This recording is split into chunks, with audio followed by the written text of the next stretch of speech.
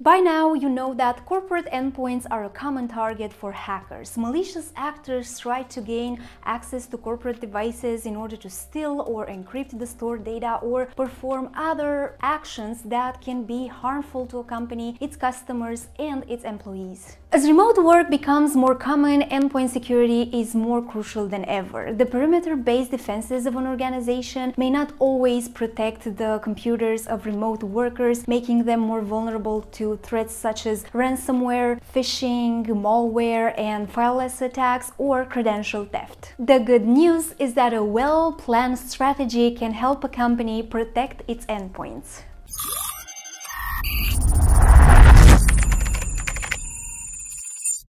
Hi, it's Antonia from Heimdall, and in today's video I will talk about some of the best practices for endpoint security that every organization should follow. 1. User training. A recent study shows that 90% of data breaches result from human error. The issue is worsened by endpoint devices which are vulnerable to being compromised, misplaced, or stolen. Because employees are in charge of the computers and mobile devices they use to do their job, it's safe to say that your enterprise network safety and security depend on them too.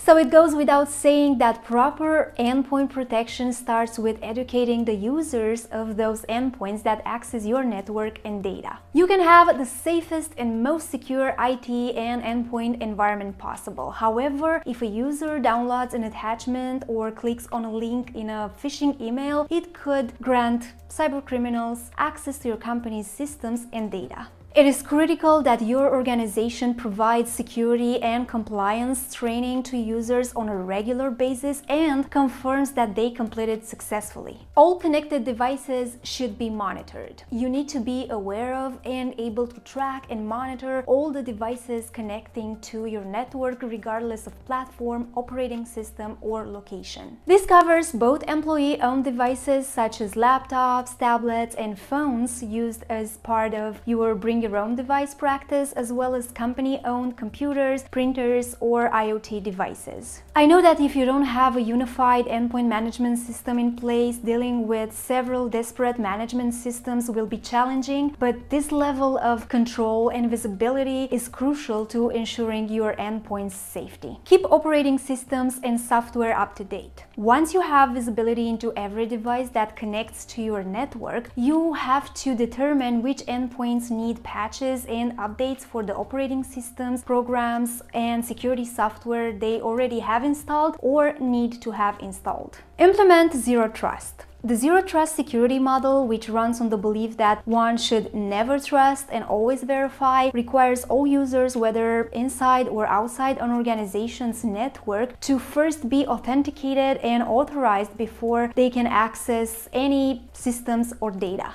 We will address the Zero Trust endpoint security topic next week, so make sure you don't miss it. Enforce application control. Application control is an information security practice that consists of restricting the execution of unauthorized applications by adopting whitelisting and blacklisting strategies. The technology behind it helps recognize and allow only non-malicious files to enter an enterprise network and its endpoints. Its purpose is to secure the data that is used by or sent between applications in a system. Identify and fix vulnerabilities. You need to find any software versions, settings, or device configurations that could leave your system vulnerable. Carry out regular IT security audits using the Open Vulnerability Assessment language to scan all operating systems. This will allow you to detect and address vulnerabilities in your environment. Remediate missing and compromised devices as soon as possible. As I said before, you have to track and monitor your traditional and mobile devices all the time. Remotely lock, wipe, or factory reset a mobile device or its password if it goes missing in order to prevent corporate data from being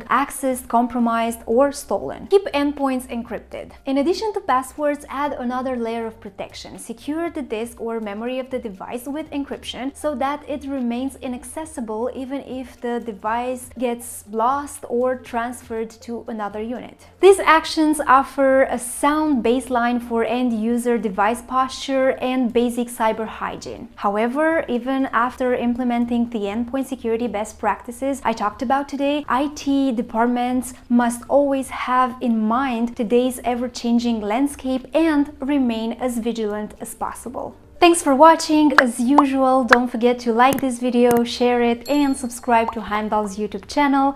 And see you next week.